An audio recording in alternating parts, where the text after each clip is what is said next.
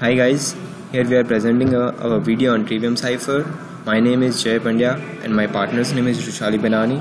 We are doing our Masters in Electrical Engineering from University of Texas at Dallas.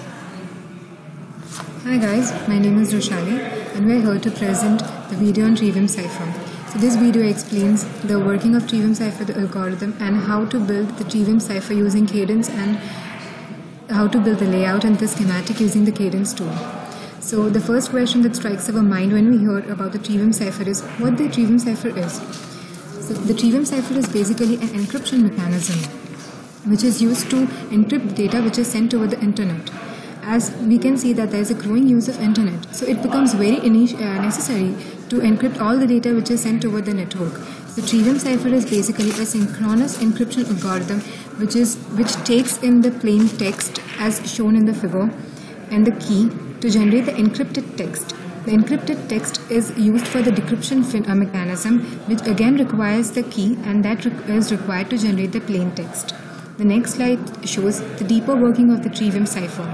So this is the structure of Trivium Cipher, which uses the XOR gate, NAND gate, and the shift registers.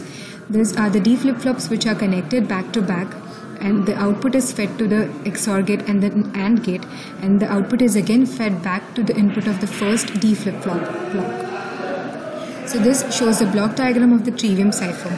This basically is based upon how we have built our layout. So the first block consists of 93 D flip-flops. The next block consists of the next 84 D flip-flops, and the third block consists of the 111 D flip-flops. So here we have used the XOR gates to XOR the outputs which you are getting from the queue of the various D flip-flops, and this is again fed back to the first one. So now these are the schematic and the layout for the inverter, the AND gate, and the XOR, which are the basic building block of the Trivium Cipher.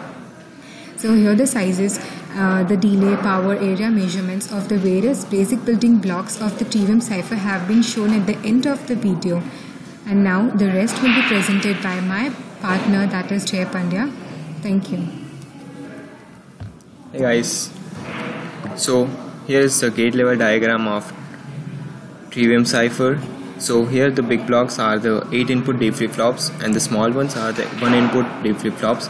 Here on the right side we have XOR gates and NAND and inverters. In this layout we try to keep our aspect ratio as 1, and also we need to connect our 93rd and 177th output to the XOR gate, and we need to give it to the inverter D flip-flop. So that's why we are keeping it as in first column we have 93 D flip-flops, in second column we have 84 D flip-flops, and in the last one we have 111 D flip-flops. So here is the simulated result for the Trivium Cipher. This figure shows generated waveform by loading the initial value into D flip-flops. The state is rotated for 4 cycles and output waveform is generated for 1152 clock cycle.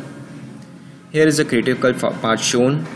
So the critical path follows the longest path in our route.